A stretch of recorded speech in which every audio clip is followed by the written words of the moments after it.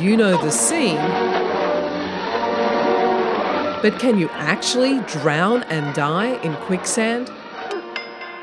Natural quicksand is a mixture of fine sand, very fine micron-sized particles of clay and water.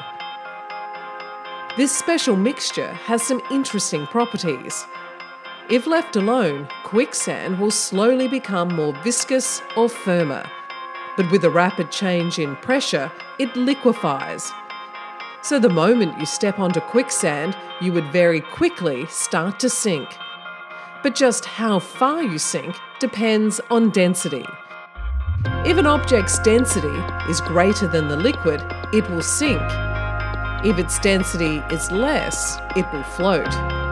And if the densities match exactly, it will suspend in the middle of the liquid. Our bodies have the approximate density of water at around 1 kilogram per litre, whereas quicksand is far denser at about 2 kilograms per litre.